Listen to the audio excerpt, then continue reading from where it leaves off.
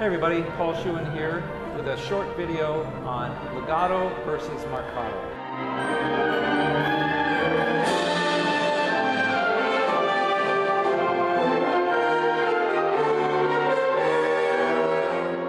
If you look at the link below, you can see a video about how to conduct legato, to doing a legato pattern, making it nice and smooth. But today we're going to talk about how to do marcato. And that involves gravity.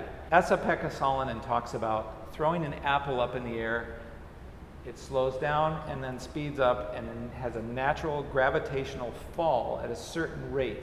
And that is natural. And that's what we're looking for when we're conducting. All right, so what you're going to do is raise your hand, engage the muscles, and then let it drop. And as it drops, it will increase in speed. And then you engage the muscles again when you hit the ictus. So lift and drop, and drop. And you can see it speeds up. I'm not pushing my arm down to make it go faster. I'm letting it drop. So there's absolutely no tension, which is very good for your players. I've had to work a lot over the years of getting rid of tension in my conducting. And drop. And drop. So the rebound looks like someone jumping on a trampoline, which again is just gravity. It lands, it starts fast, slows down, feels like it's floating for a split second, but keeps moving, and then drops again. And maybe that rebound is the hardest one. Your muscles are not engaged though when you drop the baton, and drop, and drop, and speed up.